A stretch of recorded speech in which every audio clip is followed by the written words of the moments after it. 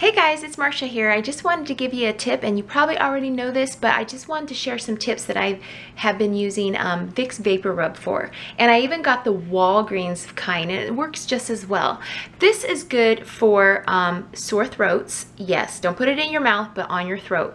Very good for back aches, shoulder aches, cramping in your feet, athlete's foot, stomach aches. Really works for my stomach if I'm having problems at work and it just feels yucky. It's nice and warm and it feels good on my tummy. And I've even used it on my carpal tunnel when it flares up, when I'm mousing, my finger, my shoulders if it hurts. My friend has used it for her flare-ups to like sensitivity and when she gets hives or whatever. I've never used it for that, but she has. And I just wanted to say this stuff is awesome. I know that we've used it all the time, you know, for your chest when you're congested and you can't breathe, or under your nose when you can't breathe at night.